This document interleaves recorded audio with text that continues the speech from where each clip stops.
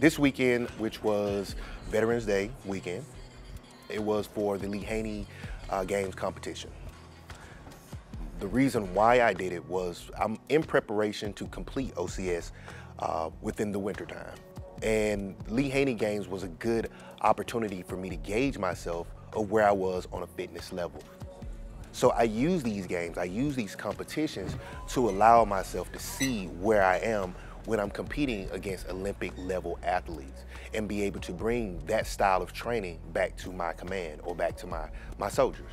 One thing about the military is that we pride ourselves on, first of all, having mental readiness, as well as emotional readiness. And then you move into the physical readiness realm. Well, in preparation for a physical event as such as this, you're gonna have to be ready on a mental level because you're in front of thousands of people or hundreds of people.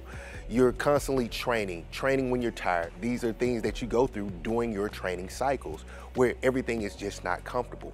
The new ACFT is not as static as the APFT was. The ACFT is more dynamic. It's more built off CrossFit. It's more built off real world scenarios. So the way that I train is in a real world scenario because how you train is how you fight. As a fitness competitor, to represent the National Guard to the best of my ability, the ultimate goal is to be an IFBB pro.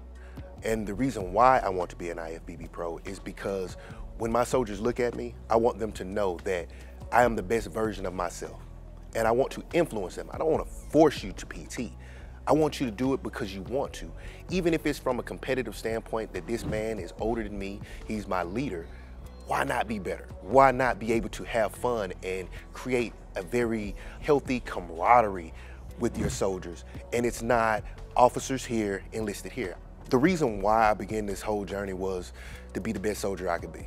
I have many mentors, many individuals that have come throughout my life that have shown me the way that I want to go and the path that I want to have and be healthy when I'm 40 and above, healthy when I'm 50, and still be able to be viable in my community, but as well as my job and my career and in the military.